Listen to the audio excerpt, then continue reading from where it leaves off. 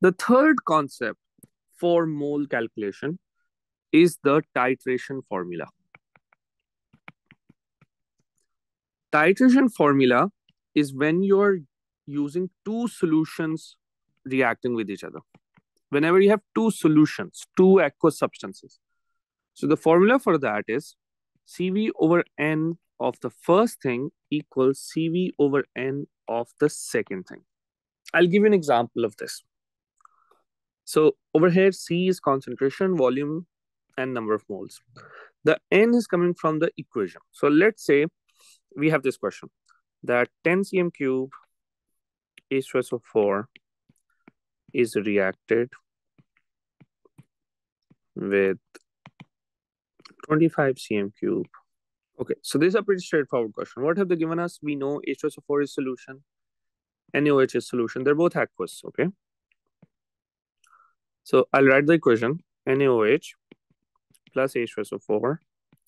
I know they're both aqueous solution. They both react.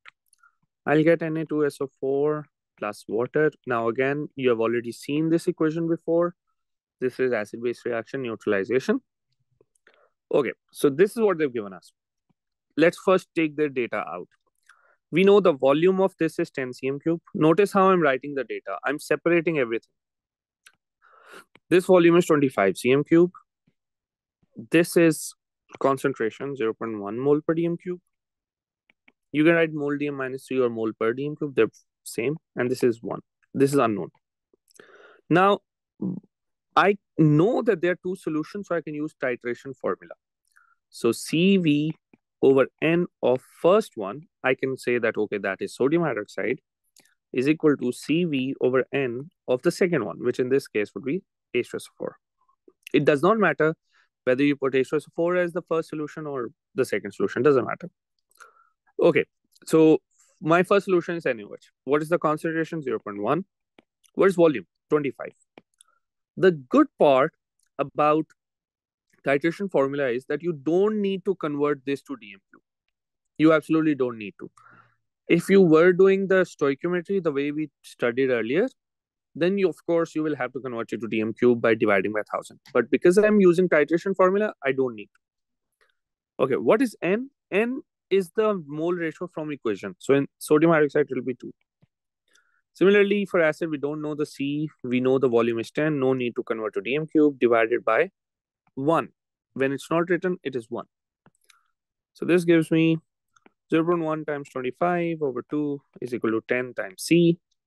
So C comes out to be 0.1 times 25 over 2 times 10. Notice that I did not do any calculation, even if it is easy. I don't care about that. I will simply put that all in the calculator. So 0.1 multiplied by 25 divided by 2 times 10, 0.125 mole Dm minus 3. There you go. That's my concentration. So whenever you have two solutions reacting, you can use the titration formula, and that will make things much, much easier for you. Last thing in moles is dilution. This is something which is very rare. They don't usually ask you about it. So in dilution, if they do, I remember just 1 or 2 questions in the whole 10 years that I've been looking at these papers.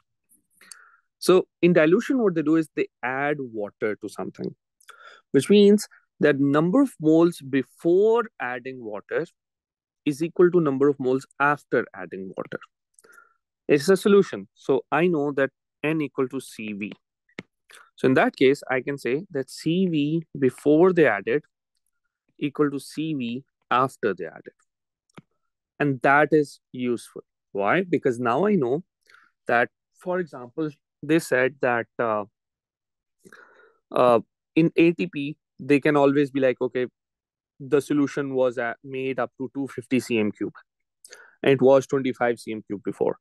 So you can always use that to figure out the concentration or volume after the water is added. I'll give an example. 2 gram sodium chloride. Okay, so you see this whole essay of a question. What are they saying? They started with 2 gram sodium chloride. They added it to 25 cm cube solution. Then they added more water to make up to the mark. Make up to the mark simply means that they added enough water, so the total volume was 250. We don't know how much water was added. Total was 250. Okay, so first of all, let's figure out the concentration before it was added. I have 2 grams sodium chloride, so I need to first find moles. So number of moles is 2 over sodium chloride is 58.5. So 58.2 divided by, it's going to be a really small value. So that is 0.0342 moles. I'm writing into 3 significant figures.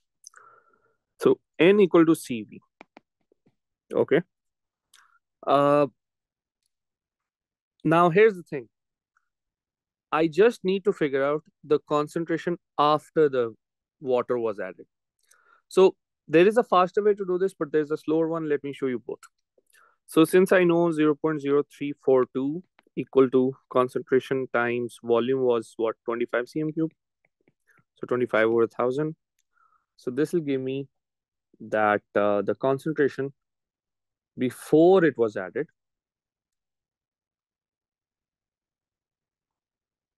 was simply 1000 multiplied with this. So this will be 34.2 is equal to 25C. C is equal to 34.2 over 25, which is 1.37 moles Tm minus 3 as the concentration before water was added. Now, here's the thing. Do we need to know that? No, because in the question, they said, find the new concentration. Now, I can use this method to solve this. That number of moles before is equal to number of moles after. So what is my number of moles before? It was 0.0342. And what's the number of moles after? C times V. The volume afterwards is 250 cm cube. So I can simply find the 0.0342 times 1000 is equal to C times 250.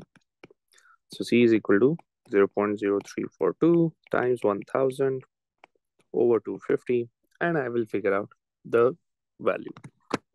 Okay. Sir, why do we divide the volume by 1000? To convert it to dm cube. Okay. Because the standard unit that we use is liters or dm cube. Got it. Yeah, so this gives me 0.137 mole dm minus 3. So the whole point is basically that if you are ever adding water and making up in a volumetric solution, number of moles doesn't change. That's the only thing that matters. And again, as I said, this is a very, very rare question that they ask in O levels or IGCSE. In A levels, they ask it every year. In O levels and IGCSE, it's rare. And yeah, that's about it for moles. I'm going to give you some more questions on this. Sir, I have a doubt if we Yeah. can before.